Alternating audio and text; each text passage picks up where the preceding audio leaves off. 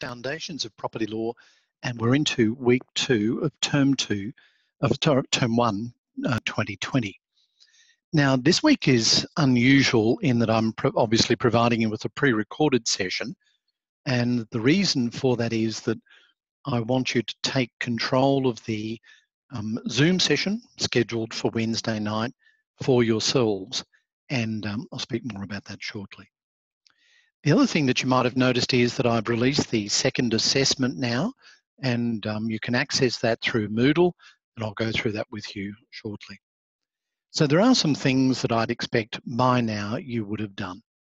I expect that you would have been through the Moodle site, and as I encourage you to do with reading a statute, where you look at all of the material and then identify specific parts from there, rather than simply reading from the top and then going from the top to the bottom.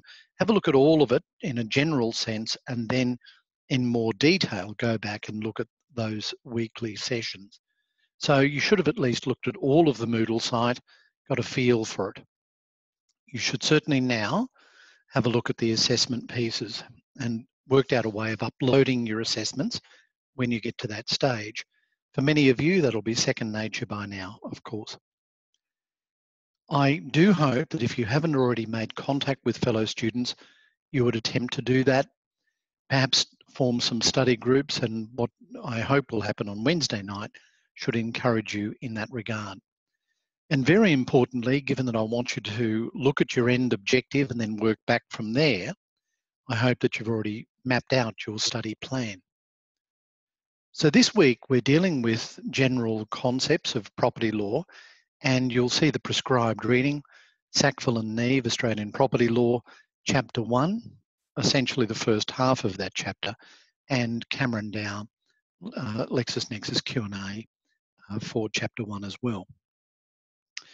As you read through the material, you'll see there's a lot of information, and in some ways the material is quite difficult to read. So I need to speak with you about managing your expectations. Last week I mentioned that law students do suffer a considerable amount of stress, and that's natural, and part of that is because of the information overload that you may potentially feel. So let me make this very clear statement. I don't expect you to know all of the law in this subject, and no one knows all of the law in this subject, let alone all of the law generally.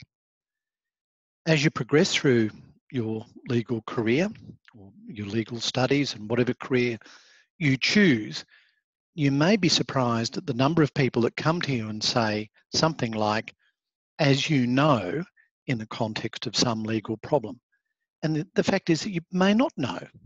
You might have a good idea of the general principles, you might understand how the law is applied generally, but as for knowing a particular regulation in the traffic regulations, the Transport Road Use Management Act, for example, in Queensland, well, nobody expects you to know that. So what you need to know is how to interpret the law generally, which means knowing how to access the law and knowing the best sites to go. So you'll need to know how to source the law and then have an idea of how to read it and apply it. But don't think that you need to know it. So when you're reading the textbook, don't be too caught up in terms of a lot of the detail. Many of the cases, for example, the High Court decisions are, and I mean this respectfully, not particularly well written in the context of being able to follow the logic in a sequential manner. Technically, it's all very good and it's very important, but it's not like reading a Hemingway novel where it's laid out in a really user-friendly style. Legislation, however, can be very good and very instructive and very easy to read. Of course, you know my thoughts on the Property Law Act. I don't like it. It's a missed opportunity as far as I'm concerned. But other pieces of legislation are pretty good. And even some of the older pieces of legislation, like the Sale of Goods Act, which is important for this unit, is generally well written. The Australian Consumer Law very well written, for example. One thing that I must stress is that when you're reading the material from your textbook, there seems to me to be a relative absence of reference to primary sources of the law, particularly legislation.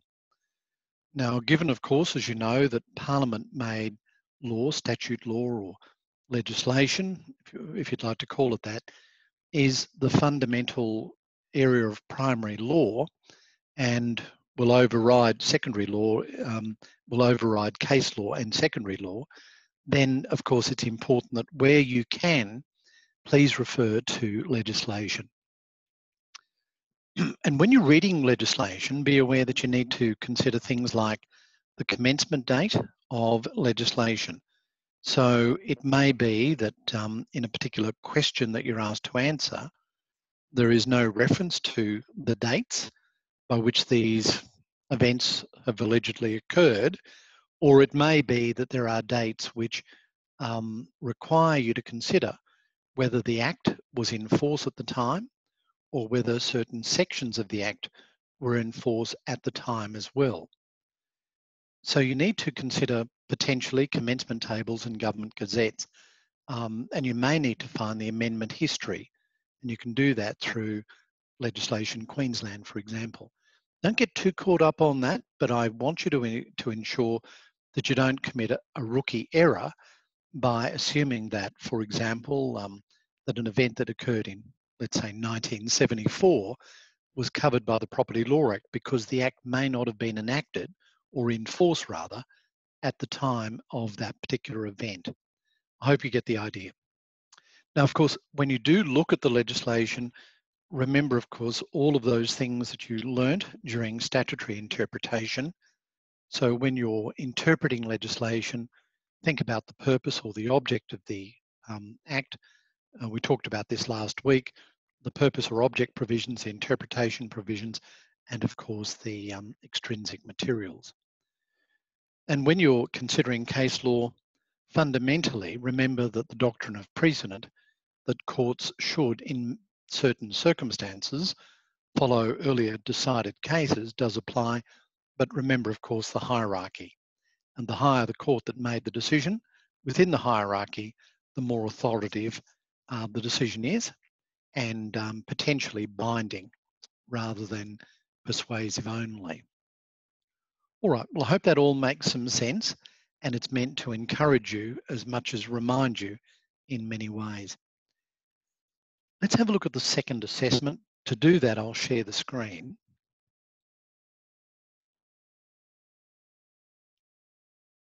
Please bear with me while I find it. You should now be looking at the second assessment.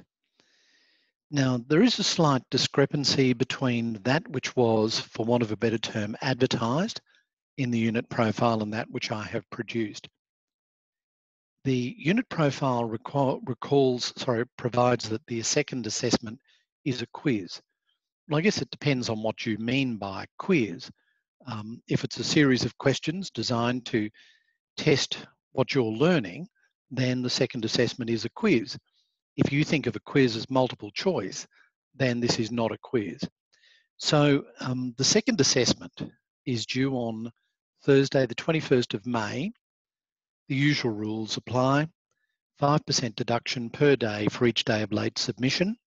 And the last day of submission, if you like, the cutoff, is Wednesday, 3 June 2020. I won't accept any work after that day. So clearly, have your work completed and uploaded before the due date, both to avoid late penalties and even more significantly, to ensure that you're not blocked out by the system, because the system will shut you out if you're late. So what do we want in the second assessment? Well, I want a response to 3 quiz questions. And whenever you're writing something in law, particularly if the unit coordinator requires it, as I do, ensure that you have a persuasive, well set out document, and do watch the professional standard of your writing. So I do assess you on speller, grammar, syntax. I do want you to write in a professional manner. And even though this is not a specific hint, remember, of course, that whenever you're referring to any piece of law, you need to be mindful of practitioners' conduct rules, practice directions, etc., statutes, of course, case law, of course, and academic writing being secondary sources. You also need to consider ethical requirements that may be relevant for answering a particular question. Now, I will provide feedback, as you might expect, and usually that's quite detailed. For this second assessment, there's a 2,250 word limit. Well, simply 750 words per question, and there are 3 questions. Ensure, please, that you reference your work in accordance with the Australian Guide to Legal Citations, 4th edition. If you're not familiar with that, please become familiar and have a working knowledge of it. In this assessment, as always, there is a rubric, and please consider that in the context of the answers that you write, and then bear in mind the assessment criteria. And I've just spotted an issue which I will change. So the final version will be just slightly different to that which you're seeing on the screen. Now, the assessment tasks will be the same.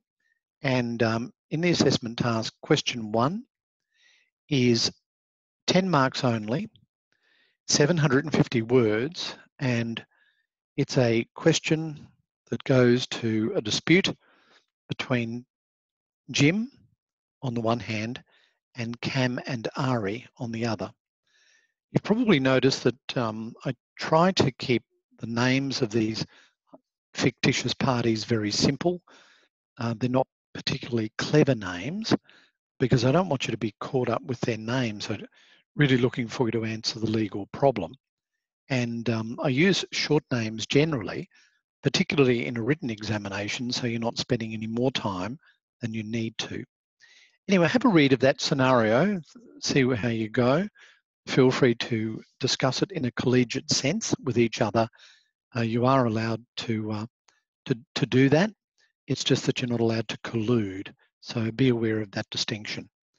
And then we have the second question, which relates to the ability of the Commonwealth to compulsorily acquire land. And the third is in relation to security interests in property law, which is something we'll be covering in much more detail fairly soon. So I'll stop the share now, and please carefully consider that question. Now, I mentioned that this week it's all a little different because you're watching this as a recorded session. So just a reminder, on Wednesday evening, 7 o'clock, don't expect me to be there, but what I would like you to do is to start acting in a collegiate manner. Now, it may be that you're in the session for 10 minutes, you might be there for an hour, or you may not be in the session at all. It's entirely a matter for you. Don't be concerned that if, for example, you can't make it, that you'll be marked down in terms of the lack of attendance for the first assessment purposes, because this second week is really just for you. It's not particularly for me. So I'm not going to mark you down if you're not able to attend the session. And the session won't be recorded, so it's just for you. Do try to think about how you can contribute. This is not a group assessment situation. It's purely something where I'm encouraging you to become more collegiate and see what you can contribute. It may be, for example, that you are particularly knowledgeable or interested in one facet of the studies in foundations of property law. So if you are, you might volunteer to be one of the leaders of the session in that area. It might be that you collect some thoughts for yourself, put yourself in my shoes for a moment, and think, well, what is it that I could contribute? What's interesting? What have I found? What have I found good? What have I found not so good? What works for me? What doesn't work for me? in terms of procedures and content, all of those sorts of things. So I'll be interested to see how you go in terms of that session for this week. Each week, I will try to just supplement that which is in the material with some more general comments. Now, you might say, we've got enough to read, we've got enough to cover. Why are you doing this to us? Well, the thing is, the thing that struck me about Foundations of Property Law, which is a unit that I hadn't previously taken until this term, is that it's a unit that draws on information from a good number of different sources.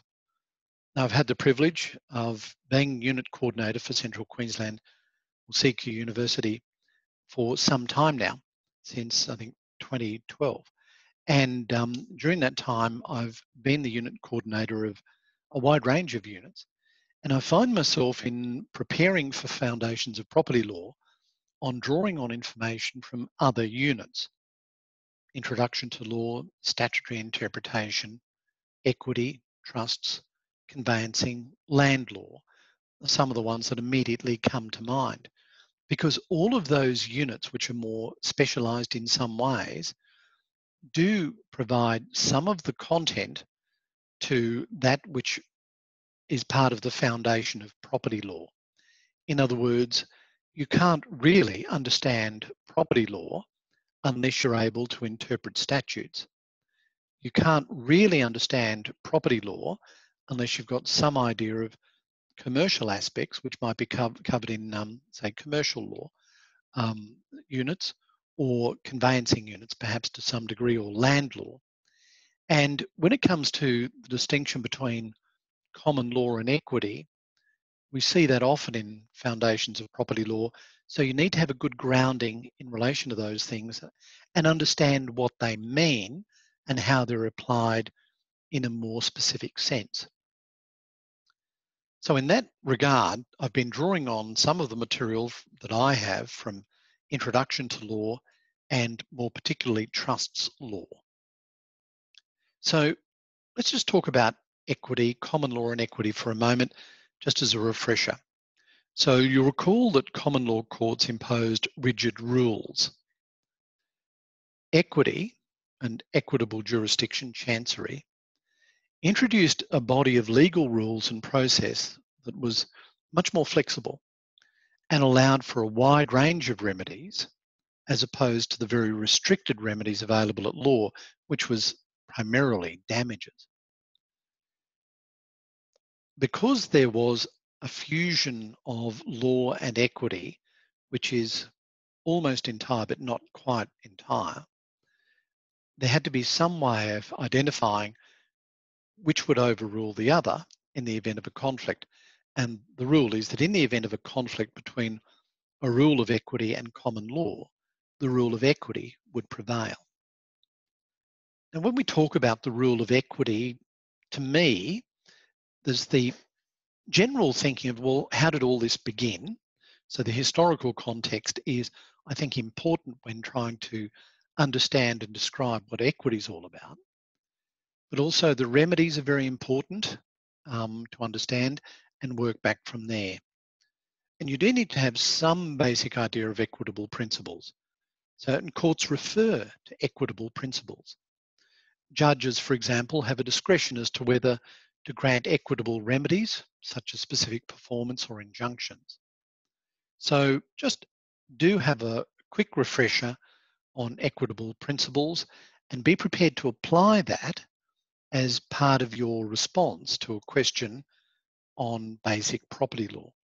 So one, for example, pretty common one we actually do see in practice is the equitable principle that one who comes into equity must come with clean hands. So it's a purpose of the courts to protect the integrity of the court. And what that means is that courts will disapprove of illegal acts. They'll also potentially deny relief for those who have exhibited bad conduct or have committed a transgression against public policy. So they're not absolute rules, but they're certainly not encouraged and on some occasions actively discouraged. And the court may ask whether the bad conduct was just something that occurred or whether it was actually intentional. And that will have a bearing on the ultimate decision. Again, looking at it equitably, we're looking at the bigger picture, aren't we? And not just the strict legal rules that was characterised by black letter law of the common law. Another one is that equity looks to the intent rather than to the form. So common law was very rigid. It was very inflexible. And it looked to the very letter of the agreement, didn't worry too much about the intention of the parties in entering into the agreement, but equity does look to the spirit of that which was intended rather than necessarily the letter of the law. So it will consider the intention of the parties and not necessarily rely exactly on the words. But generally speaking, when we're talking about intention, bear in mind the test is an objective test. In other words, what would a reasonable person looking in at what occurred take as being the intention of the parties at that time? So that which the parties say in the witness box as being their intention may or may not be accepted by the court when it comes to resolving a dispute about that. So just keep in mind how that can apply in property law. Well, for example, a fusion of contract and property law relates to a contract for the sale of land. Very common. Generally, in the absence of a clause to say that time is of the essence, which would have been reflected in the common law, it says you must settle by the 10th of February. If you haven't settled on the 10th, even though you're ready on the 11th, common law would deny that person a remedy. Equity is much more flexible. It doesn't rely on that rigid attitude. So equity would generally allow a party a reasonable time in order to complete the transaction. Now, of course, that's a bad example in the sense that for contracts for the sale of land and house in real estate, there is a general provision that says time is of the essence. So even though I'm saying equitable principles need to be considered, and the equitable principles will override that which forms the basis of the legal principle, bear in mind that the parties may have had a specific contract provision that, for want of a better term, reinstates the black letter, inflexible attitude of the common law. So when it comes to studying this unit, given that real estate is a large part of the unit, we're really talking about real estate and personal property. We're talking about chattels as well. You could consider things like the REIQ contracts, which are the standard house and land contracts used in Queensland, for example. I'm not providing copies of that in the material. I'm trying to avoid referring to that. As you might expect in conveyancing, we deal with those in a lot of detail. It's very interesting, but I'll try to avoid that specifically. But I'm not going to say to you, if you have some knowledge of what's in the contract or you believe that it may be applicable, then you can add that into your assessment work, if you like, as a bonus. And for those of you lucky enough to have access to the Queensland Conveyancing Protocol through the Queensland Law Society, that's a useful resource, as are the resources put out by Lexon. Now, speaking of the Queensland Law Society, please do consider the excellent Ethics Centre material on the website for the REIQ. Stafford Shepherd and his team have done a wonderful job in putting together these publicly available resources about the ethical requirements of solicitors in Queensland. I mentioned earlier that if you're answering a problem in relation to any legal issue, certainly where I'm involved as the unit coordinator, keep in mind the ethical requirements, and a great resource there, the Queensland Law Society Ethics Centre. Indeed, what you might want to consider, if you haven't already, is becoming a member of the Queensland Law Society. And you can do that as a student membership. It just gives you access to information, news, and resources that you wouldn't otherwise have. And also, very importantly, it gives you a feeling of belonging. You are a member of the Queensland Law Society. It's a great thing to consider. So if you can't find the application for membership, let me know. And I'm pretty sure I've put it on Moodle anyway. So do keep that in mind. And just as an aside, if you want to become involved more in the profession, then look out for community-based legal work. Queensland has some excellent community legal centres. I co-established one of those, the one in Harvey Bay. And there are many operating throughout Queensland. They provide free information, free advice, free referrals. And whilst I'm no longer participating as a provider of the services, many lawyers do give up their time in order to provide that advice free of charge. And certainly when I was providing advice, I agreed to be on the roster on one condition, and that is that law students were always allowed to sit with me. And therefore, almost inevitably, I had 5 or 6 students sitting with me while I provided advice. And of course, the client was given the option of saying, no, I don't want to have students sit in. But it may be that you can find a practitioner who's willing to have you sit in on the advice session, and it's a great way to learn. Now, this week, property law. Some key terms included in your notes. Property. Now, what you would have noticed is that we're talking about personal property and real property. And by and large, I've split this evenly. I'm trying to split it evenly between the two. One is just as important as the other. Real property, of course, describes interests in land.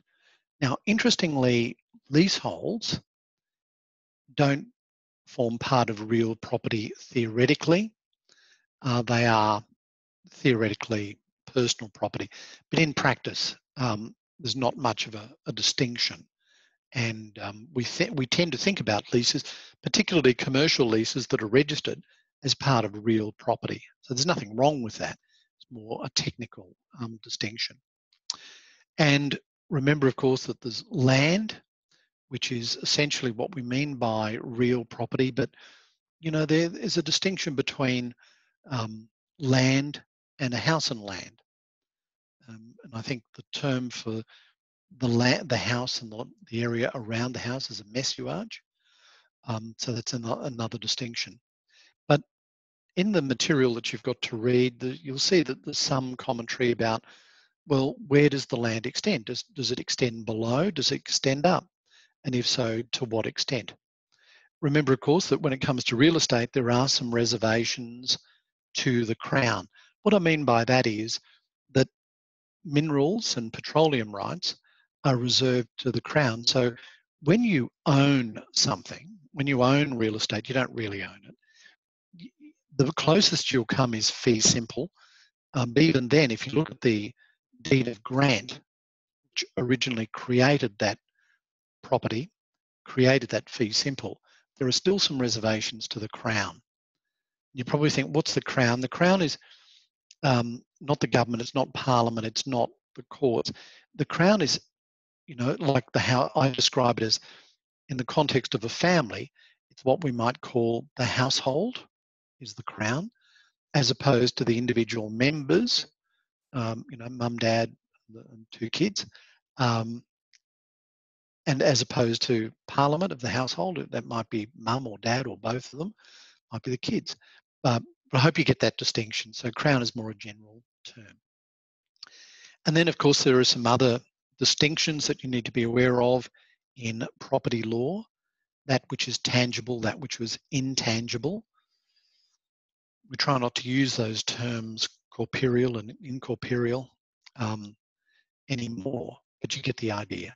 And you will need to know what these things mean, even though you won't probably use them, just in case you come across them in your studies. You will need to know chosen action. Chosen action sounds a technical term, and it is, but it's important and we still use that term. So there are other terms, like estoppel, for example, we still use that term very regularly.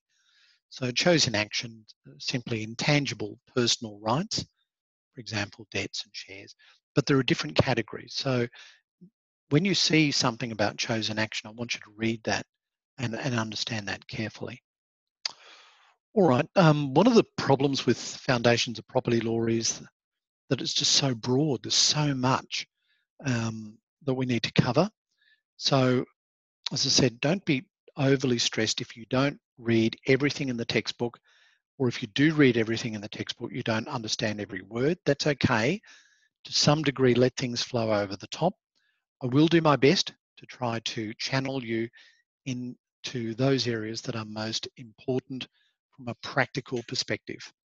So when you're looking at property law and property rights, you need to consider, well, what's a property right? What's a property interest? There is a difference. And how do those differ from ownership? There's a difference there as well. So you need to consider, what type of right are we looking at?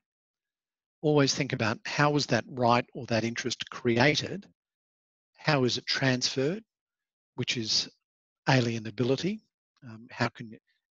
When we talk about alienability, we're talking about the ability to transfer it, to leave it, to sell it, whatever it might be. And then there's the whole area of priorities. Now, priorities is, I think, now in land law. It used to be as part of this unit, but it became overwhelming. But keep that in mind. Where there's a clash of interests, and I shouldn't say it's not part of this unit, it is part of this unit, but there are certain aspects that we're dealing with in land law. So if you've got a clash of interest between parties, to some degree, you need to work out who's got the right to the property in question.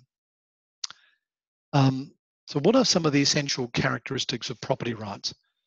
Well, you'll see in the case law that the ability to exclude others is an important characteristic.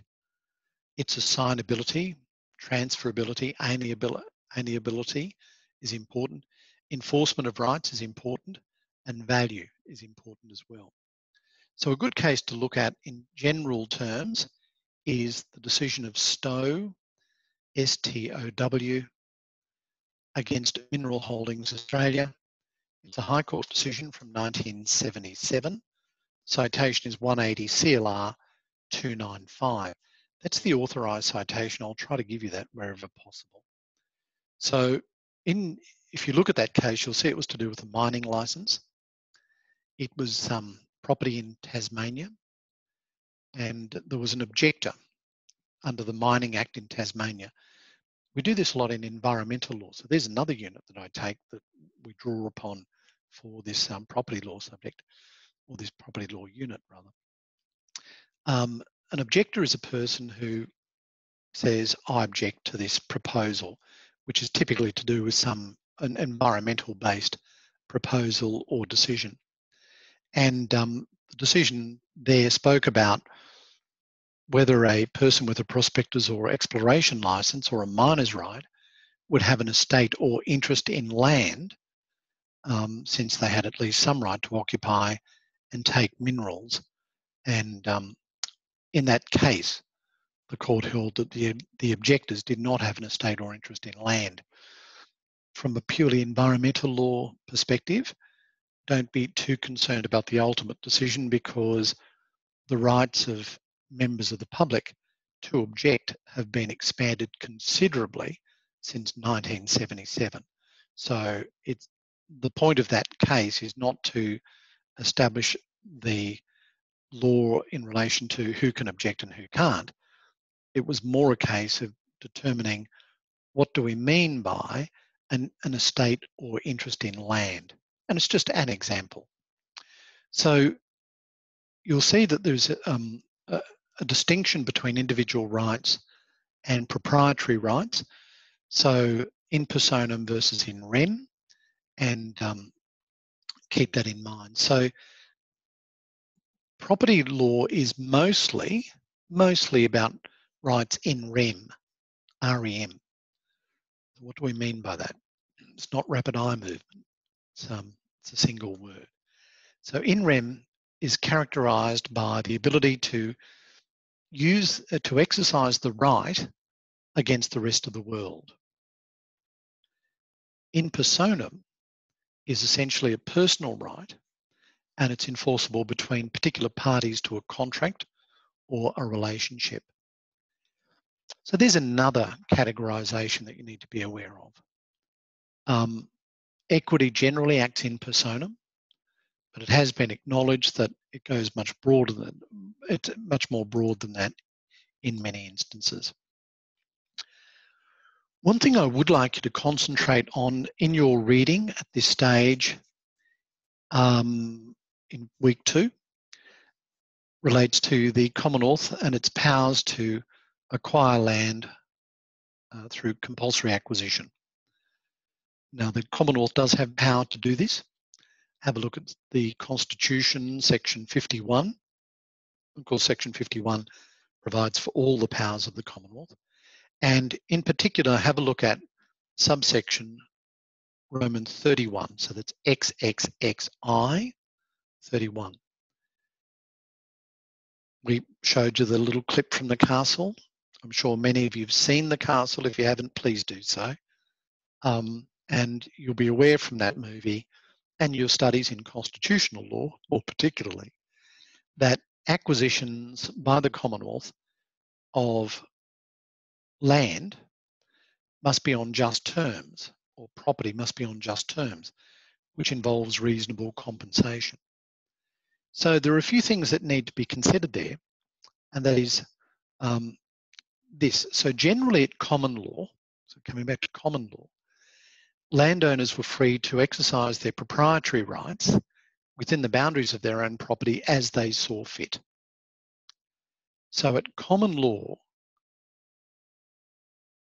there was no interference from the court, even if they were causing environmental harm or whatever. So a lot of that has changed now.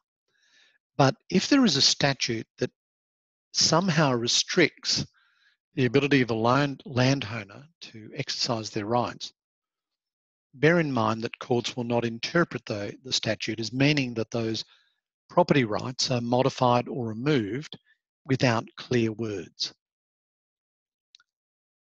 So a preliminary task is to characterise the nature of the entitlement being acquired as property.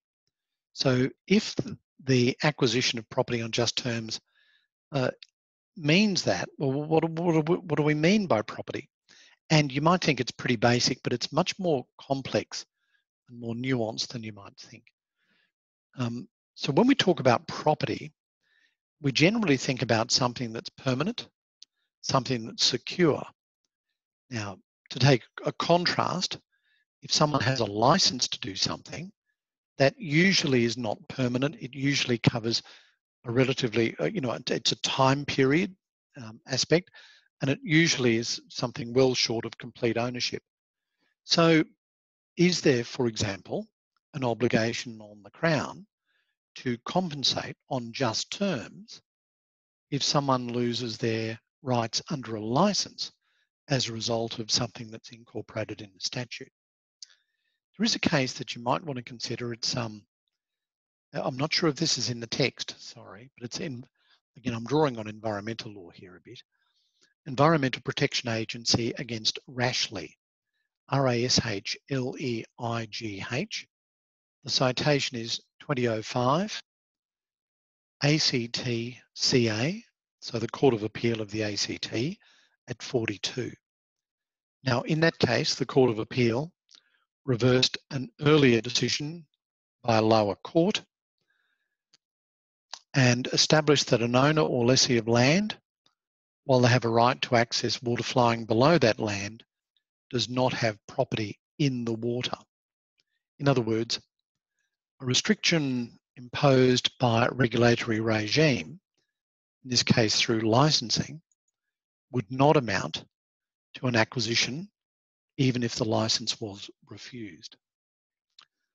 Now, the approach in Rashleigh has been confirmed by the High Court, and the case there is ICM Agriculture against the Commonwealth, and the citation is 2009 HCA 51. So the general principle is that acquisitions of property are compensable by law. However, if mere restrictions on land use were compensable, it would become a very expensive, probably practically impossible policy to implement. And it would open the floodgates, so to speak. So providing compensation for restrictions is sometimes not possible, but it comes at a cost because it might discourage investment, or it might discourage people from taking a chance. So sometimes what the governments do as a way around that is they offer statutory schemes of compensation in circumstances where there is no strict obligation under the Constitution to compensate under the just terms compensation regime. And so you might see structural adjustment schemes, for example, which provide direct compensation in those circumstances. But so even though there may not be that constitutional requirement to pay compensation, there is still the potential for being paid. Now, another case that you might want to consider was Spencer against New South Wales Minister for Climate Change, Environment and Water. The citation 2008 New South Wales Supreme Court, NSWSC 1059. In that case, the plaintiff was offered a structural adjustment scheme. The payment was to purchase his property, which was affected by restrictions on clearance.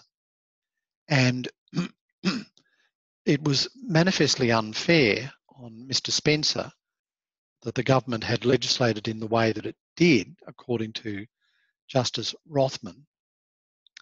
But the government was able to provide some special approach. Mr. Spencer was under a special disadvantage, according to the judge, in that case. And the court said, while all members of society must accept that there will be restrictions on their activities to the greater good of society, when those restrictions prevent or prohibit a business activity that would otherwise be legitimate because the area in which they're operating and the assistance provided does not fully compensate the restrictions, society is asking that individual to pay for their benefit. So what can we draw from all of this? It's clear that governments are required to pay just terms compensation when acquiring property. But it's also clear that they're not under an obligation to pay just terms compensation when not acquiring property, and the failure to provide a licence is not regarded as acquiring the property. The loss of value associated with the property is not regarded as acquiring a property either for a landholder in general terms. So that's enough of that. In the notes and the material, you would have seen the commentary in relation to the boundary between property and contract. And the case there that you'd want to consider is Cowell against the Rose Hill Racecourse Limited, 1936 56 CLR 605. So Cowell paid an entrance fee, entered the racecourse, but was then asked to leave. It was suspected that Cowell was involved in some illegal betting activities, and Cowell didn't go peacefully. And Cowell was ejected from the racecourse and then sued the racecourse for an assault. And their defence was, look, he was a trespasser. It went to the High Court, which is quite extraordinary that that would happen. And you see, it was all to do with licences. And the court, Dixon J, said a licence which was not coupled with an interest is revocable at law. And in the context of property said, the opportunity of witnessing a performance is not an interest in property. It's not a tangible thing to be taken away from the land. It's more a personal advantage arising from the presence at the place where the licence, while unrevoked, authorised the plaintiff to go and remained.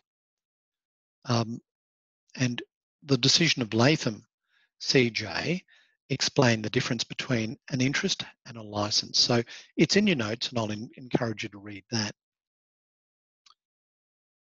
When it comes to licenses and third parties, read King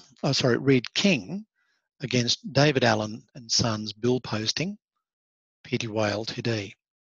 So King owned a cinema, allowed David Allen, the company, to set posters up on the wall, and there was a question about whether that was a right that could be continued to be enforced in circumstances where the property was sold. And the matter went all the way to the House of Lords.